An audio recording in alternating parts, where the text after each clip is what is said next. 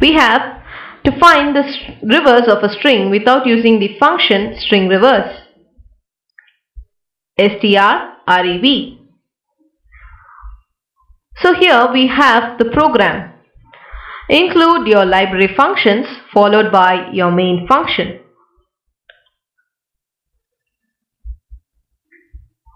Then we have to get the string from the user. That is done using enter string, and we are getting the string. Further, we are assigning the value of I to be 0, and j is already initialized to 0 over here. We are having an array called str, and the length is 100. So using the array str, how are we going to find the reverse of the string? Let us see that.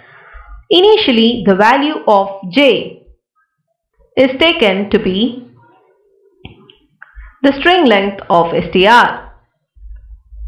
Subtracting 1 from it, you get the last position. So your j will be pointing over here, and whereas your array's I will be pointing over here.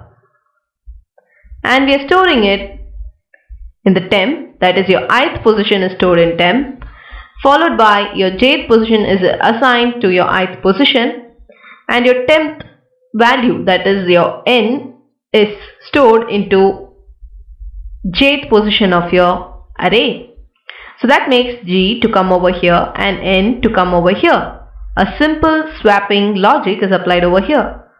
And further, we are incrementing your I, that is your I will be next pointing out to this position, that is you are incrementing your I, and your j is decremented, that is your j will move on to the previous position, that is to t, and your I will be in this position. So further, your while loop will be executing until your I is incremented and your j is decremented. So this swaps the letter, and finally when you print your str array, you will be getting the reverse of the string.